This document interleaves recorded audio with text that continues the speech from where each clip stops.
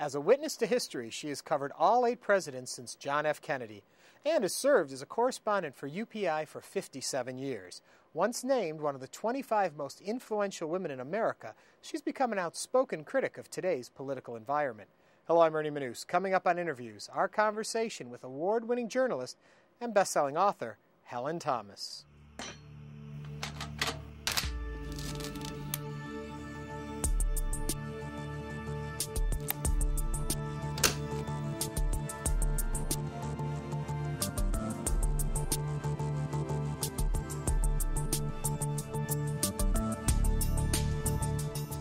As a collective group, would you say the men that have been President of the United States are people you would enjoy spending time with? Well, there are others I may prefer. Really? Are they fascinating individuals?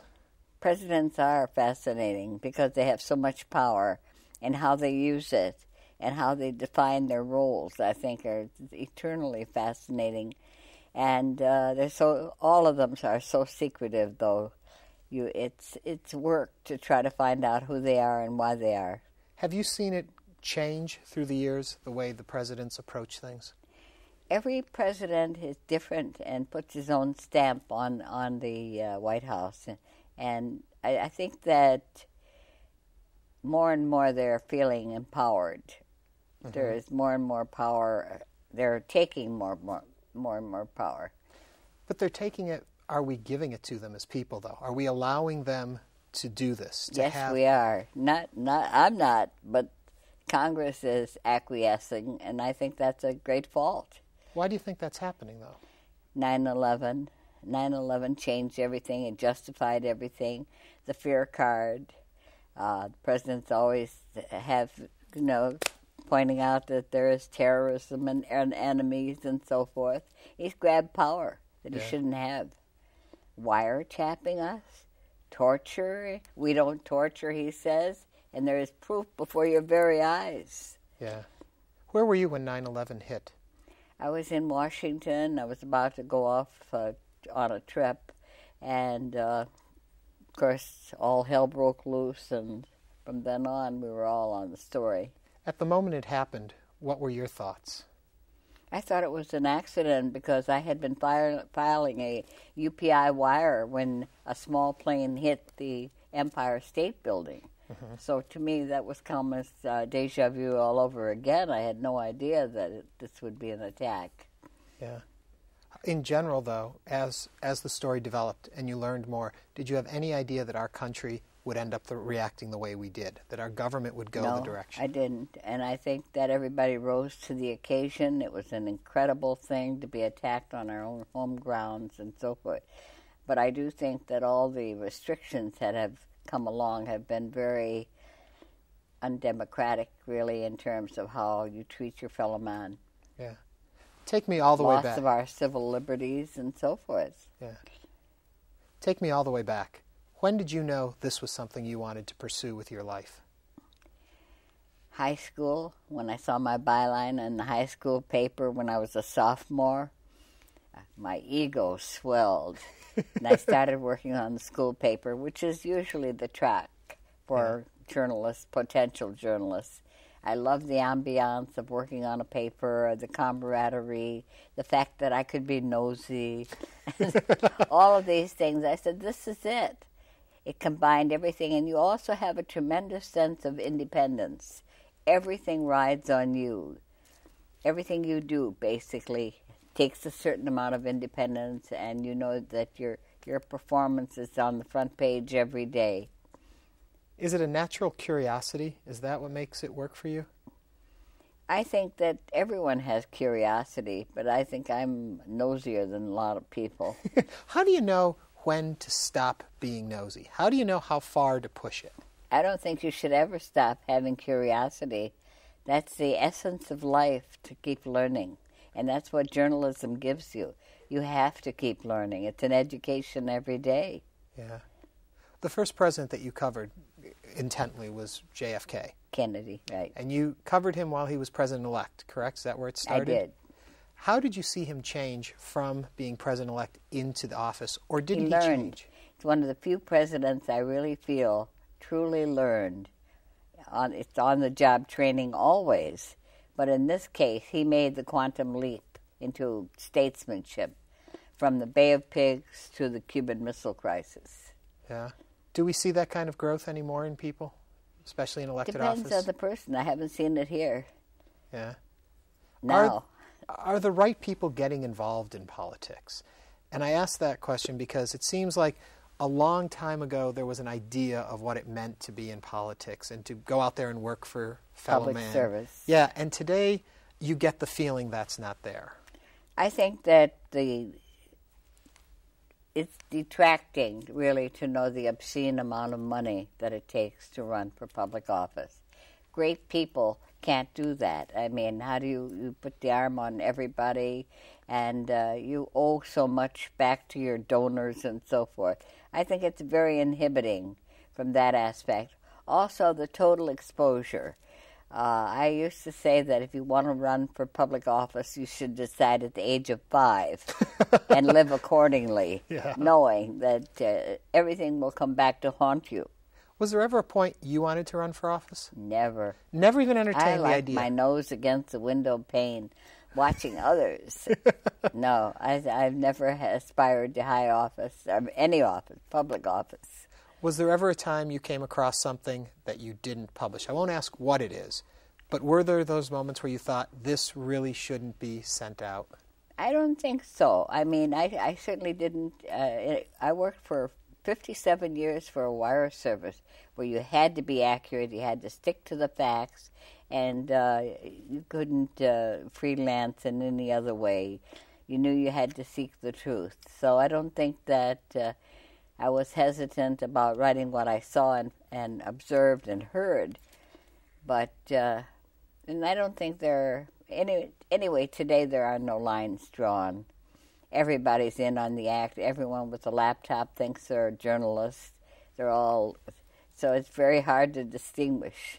Do we have too much information out there that isn't verified? When you talk about everyone having a laptop and everyone can publish and everyone can get a word out, do we lose sense of what's fact? I don't think there's such a thing as too much information. But I do think that you have to be discerning, and you have to know whether it's propaganda or it's real information or it's the truth. Yeah. Okay. And you have to be able to check it out. It has to be accurate. It should be.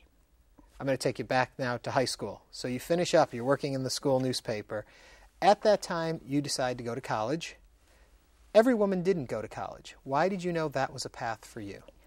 Everyone in my family was bound and determined to have an education. We had parents who couldn't read or write, but they were brilliant, in my opinion. They wanted everyone in our family to be educated. They knew the essence. That's the passport to a better life, as LBJ used to say. And so we were very lucky. We all went to college.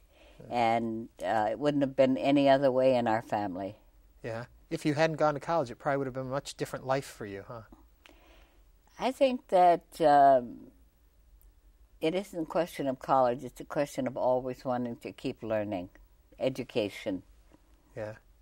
And after college, then you started, you were a copy girl, correct? The newspaper? $17.50 a week. And I thought I had arrived. Running to get coffee, cutting copy from the teletype machines then, clack, clack, clack. And so I loved it, and I thought, this is it. I would have swept the floors, just getting a foot in the door. When you look at the stories you were covering back in the beginning, and you looked at the way the people, the politicians you were dealing with, covered what they were doing, and the information came out, and you look at it today, are we still having similar types of people in these positions? Is it still the same group of people that are running the government, or did something change somewhere? Running the government? Running the government, being in elected office. I guess those are two different things sometimes. I think that the greatest generation was the 20th century. 2 world wars, Korea, Vietnam, and so forth. They had people dedicated totally. And the Great Depression. I mean, we made such strides in terms of human rights, civil rights, women's rights, despite the fact that we had two major wars. It was a century of incredible contribution on the part of mankind. But President Roosevelt, of course, made the greatest contribution on domestic policy and World War II. But domestic policy, he pulled us out of the Great Depression. And he also had a great sense of humanitarianism. And I think that LBJ, Lyndon B. Johnson, made the greatest contribution in the last half of the 20th century. In his first 2 years in office, on the tailwind of the Kennedy assassination, he was able to ram through Congress Medicare, the Civil Rights Act, voting rights for blacks for the first time in the South, federal aid to education at all levels, from Head Start through college, public housing, national parks, environmental laws, and so forth. Yeah. To put that floor beyond which people don't starve in this country, lack for education or shelter, was the Great Society, his dream. Could a man like him be elected today? Absolutely. We're waiting for someone with great ideals again, not just wanting to be president, but why? Yeah. Are there those people out there, though, do you think? I think there's always those kind of people in society, but the whole question of running now is so tough. Yeah. And you have to understand what the stakes are, and as I say, the money, the fact that you'll be totally exposed, your bank accounts, your family, everything you've ever done will be open. Yeah. When you think about Nixon, and you think about the way a lot of people remember him, and he seems to have gone through a couple remakings as time has gone on since his presidency, do you think all of the presidents have been remembered accurately? Accurately? Yeah. Yes. They are just I representations? don't see how they could not be. I mean, everything is on the record. Everything's on tape. Everything's on television. Everything. There it is. Yeah. Tell me a little about... Everything they do. They're totally covered every minute, practically. Although they also are very secretive, and they do a lot of things in secret that affect our lives, unfortunately. Tell me about the Nixon administration. It was very secretive, and in the end, it was the first president in American history, Richard Nixon, was forced to resign for the abuse of power. But his abuse of power involved his political ambitions and so forth. This, what we see today, is taking us into a war where it's much more bigger phenomena. Every American is affected. Yeah. Do you think what happened with the Nixon administration should have? Absolutely. Do you think that what happened in the Nixon administration was isolated to that administration? Yes, Yeah. I do. I think there's been corruption and abuse of power in other administrations, but not to that extent. How about President Ford? He restored confidence and a certain amount of stability in our government and in the Oval Office and the White House in the aftermath of what he called the long national nightmare, which was the Watergate scandal. So he made a great contribution. Was it hard to go through all the years that you couldn't express your opinion or didn't feel free to express your opinion, to hold that inside? Or if we got you at a dinner party... No, I never held it inside. I shouted from the rooftops. I just didn't put it in my copy. Oh. I wrote straight news. Is it hard to separate, then, when you have a strong opinion about something, to not end up... I didn't bow out of the human race when I became a reporter. I permitted myself to think, to care, to believe, but I never put it in my copy. That's what I thought. American people deserve the straight story insofar as it's humanly possible and just the facts. Mm-hmm. Now I write my opinion. Is that more liberating for you? Oh, absolutely, but it was much more difficult. I mean, when I first started writing the column, I was writing it so straight. The editor said, "Where's the edge?" I said, "The what?" "Your opinion." "My what?" It floored me. Are you comfortable sharing your opinion, then, in the media? Absolutely. Yeah, no problem with that, huh? I shout from the rooftops. Tell me a little bit about Carter's administration. Carter put human rights as the centerpiece of our foreign policy. He gave us a sense of great dignity. He told foreign dictators, especially in Latin America, that if they continued to abuse political prisoners, torture them, and so forth, we would cut off aid, and he did. He's won the Nobel Peace Prize. He's in demand everywhere in the world by both sides in all disputes because they know it would be fair. Yeah. In your position through the years, how well do you get to know these individuals as presidents personally? You're really on the outside looking in. You don't know. You know, once Marlon Fitzwater, who was press secretary to Ronald Reagan, said, the press, they only know 5% of what goes on around here. So I used to repeat that in speeches, and he came to me and said, but the other 95% wasn't worth knowing. That's true. We know very little. A soupçon. Yeah. We know their public life, but there's a lot that goes on. And presidents have a lot of authority to issue secret orders, executive orders that will be in the archives for 50 years before we know them, what they are.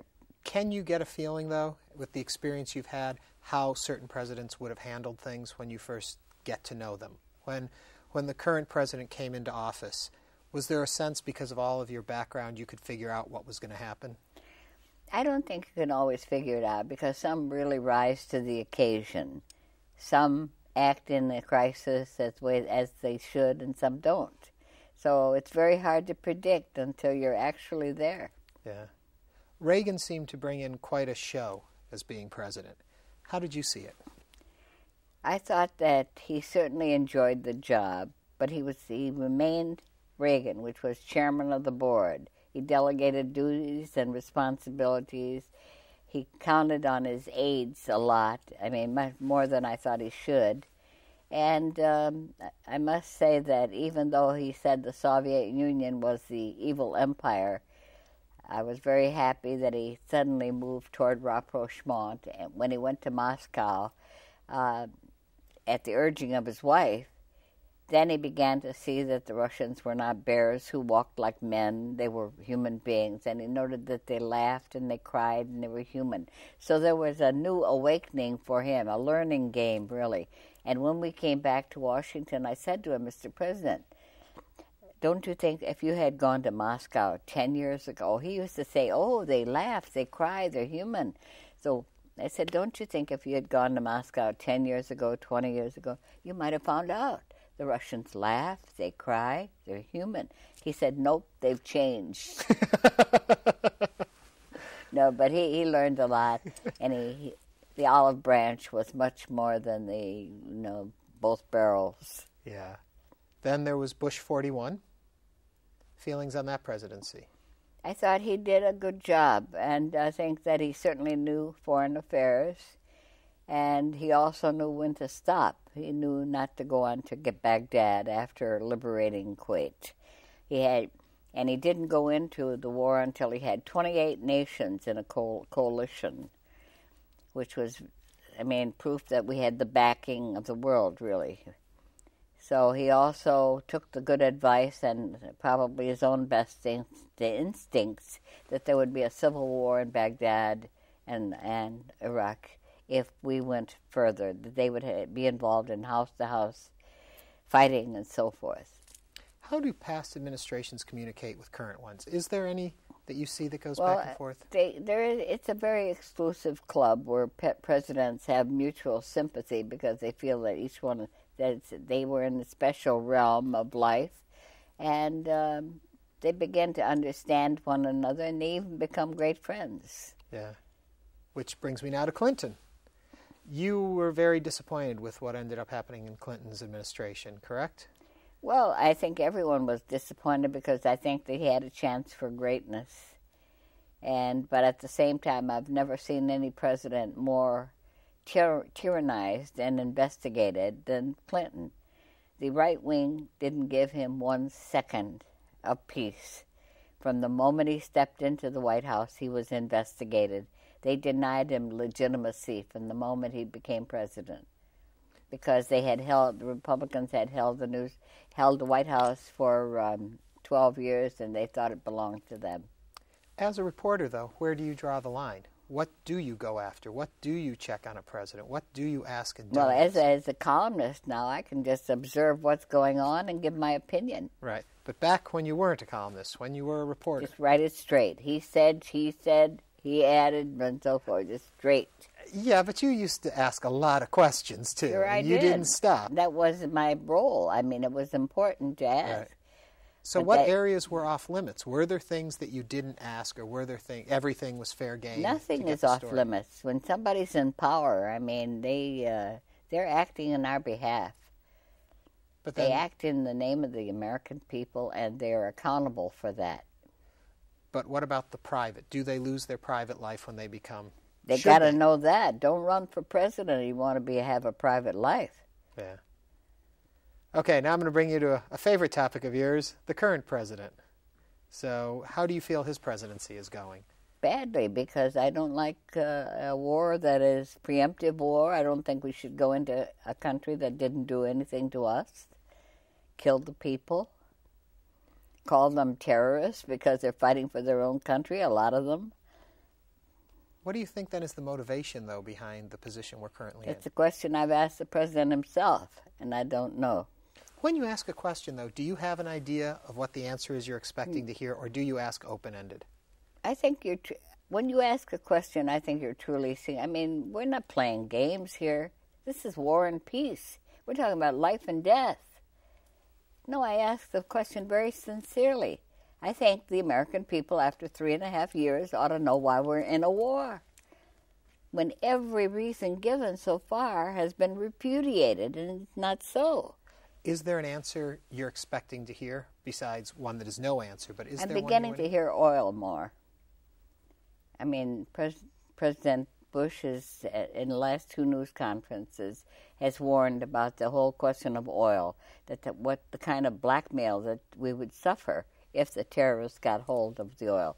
But that wasn't the original reason for going. It was weapons of mass destruction, ties to the Al-Qaeda terrorists, we told, threats from Saddam Hussein, which not so. I mean, third world country did not threat the world's only military superpower.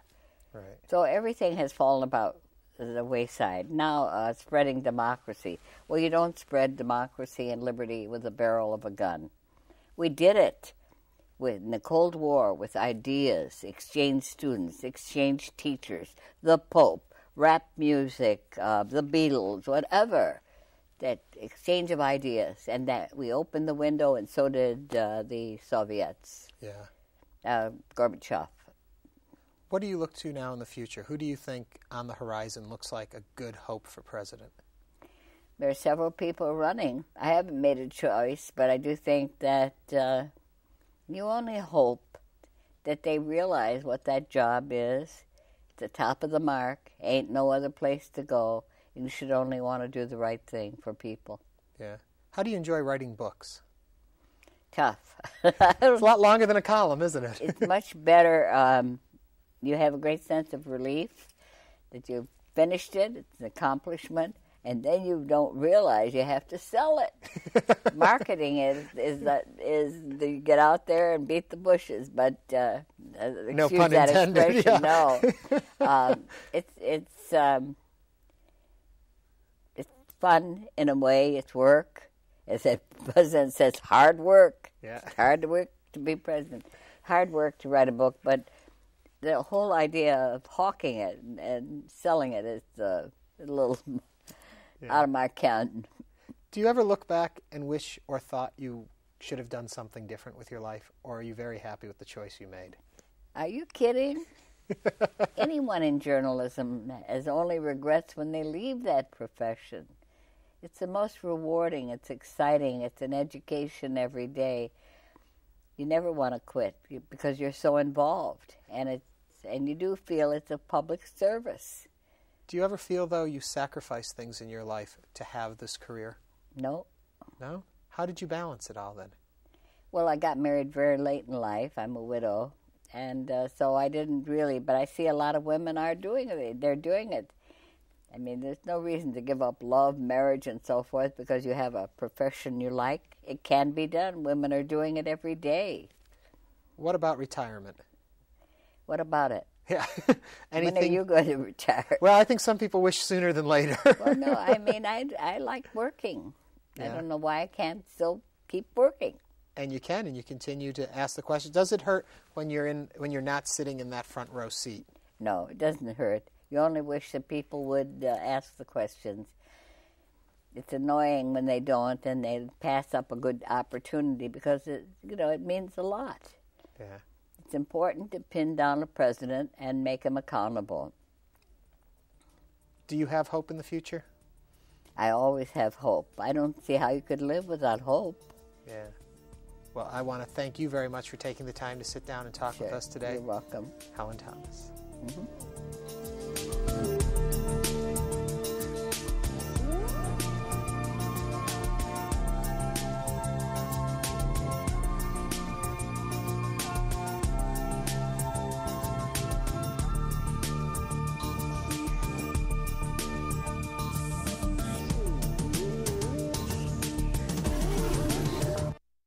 To order a transcript, call 866-652-3378 or send $6.95 to the address on your screen. Please include the name of the guest.